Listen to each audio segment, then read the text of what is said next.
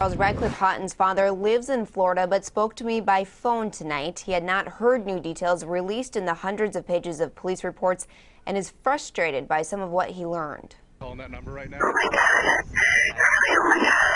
Inside a Zana salon and spa, whispers of fear and frantic calls of help poured into 911 dispatchers on October 21st. Clients and employees hid from gunman Radcliffe Houghton after seeing him shoot his wife Zena and her colleagues Malin Lind and Carrie Roebuck. We have our table up against the wall. I heard from another person he might have ran back inside. So you need to stay in a room that's safe and that's locked.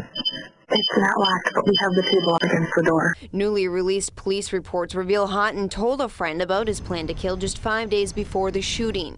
"She's not the only one I'm going to get," he said, referring to Zena. Houghton's father was shocked to hear the details. It's very frustrating to me to know that these things are coming up. Radcliffe Sr. hasn't read the now completed reports and tells me he's frustrated that friend didn't report the comments. If something like that and somebody didn't raise the red flag, then, shame on them because, when somebody threatening things like that, it's not good. That same friend told police he heard Houghton tell his father on the phone, "If I had a gun, I would shoot her." But Radcliffe Sr. tells me that's not true. I didn't know that they were going through this real domestic problem. He only knew his son was struggling. Back in October, he told Radcliffe to come to Florida and clear his head. But he didn't give me the opportunity. He said, "Yes, Dad, that sounds like a good idea."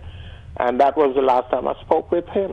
Police reports indicate other family members did know about domestic issues. Houghton's brother told police he was, quote, concerned for Zena's safety for some time, but Radcliffe seemed to pull it back together and seemed to be doing okay. Radcliffe Sr. tells me his family continues to pray for all of the families affected. He also repeatedly expressed apologies for his son's actions. On your side, live in the newsroom, Keller Russell, today's TMJ4.